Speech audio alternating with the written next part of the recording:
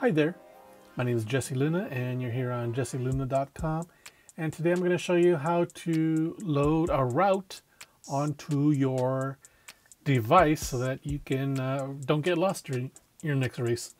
In this case, in order to access the route, here we are, we're going to want to download it, and in order to do that you have to be logged into the site. So I already logged in a different tab, so I'm just going to refresh. And okay, so I'm logged in now, and we're taking the 50K course, so we are going to export that, and we're going to download the GPX file. So go ahead and do that. You see that it's successfully downloaded. We're not going to deal with any of these direct to phone kind of options. We're just going to close that. We go to our downloads file, and there it is. There we have it. Okay, so now we have the course, right, or the route. I'm using those terms interchangeably for a reason you'll see.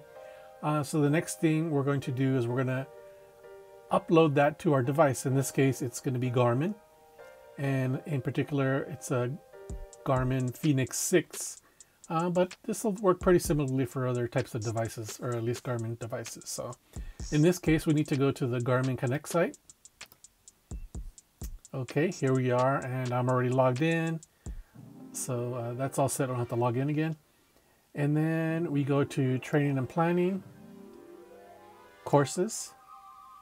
And I'm not going to create a course, I'm going to import a course.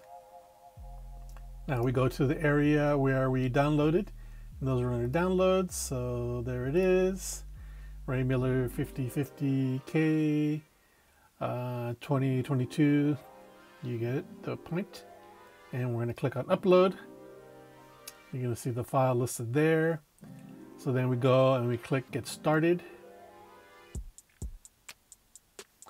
And then I happen to know, because I've been training on the course, and this is one of our hometown trails. This is the trail run. So I'm going to go ahead and add a trail run. And this will be important to note when you add this to your Garmin device. If you decide that this wasn't the right way that you want to label it on your device, then you can, kind of go back and then say that this is running instead of trail running. But we're going to select trail running because it is a trail course, and hit continue. And by the way, that's why I mentioned before that I'm using course and route interchangeably. If you're using Strava, Strava will refer to these as routes, and you can also do things like send something from Strava to your Garmin. Is another flow we're not going to get into at this point, but that's another way you can get that on your device. Okay, so here we have our new course, but it's not saved yet. So we have to go down here and click on Save New Course. It's thinking, and there it is. It's keeping the name that we used here. Okay. Yeah, so we're not going to mess with that right now. And then now we're ready to come down here to the bottom and send to device. We get this option. I've already had the Fenix 6 connected to my, obviously to the website, the Garmin Connect site, and it's been syncing in the past. So now, usually by default, this will be checked. I did launch Garmin Express. I did this, tried this out earlier, and it wasn't connecting to Garmin Express, so we're not gonna worry about that. And you don't need it to do that yet anyway, or at all, actually. And then now you're ready to go to send to device. And down here, you'll see a message. The course will be available on your device after you sync. I'm going to go ahead and hop on over to our iPhone, my iPhone here, and see what things look like in Garmin Connect. So we open up the app. Then just like we did on the website, we're going to go to Training and Planning, take a look at courses, and there it is. There's our site. I'm going to go ahead and start. Okay, so it's on our phone at least. Now we need to make sure that it ends up on our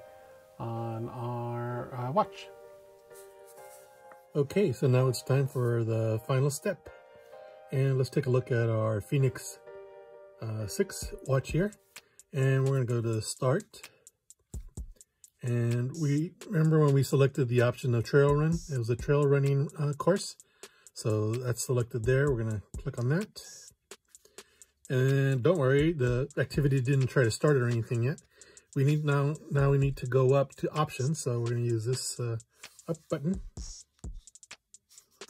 And the first one that shows up here is courses.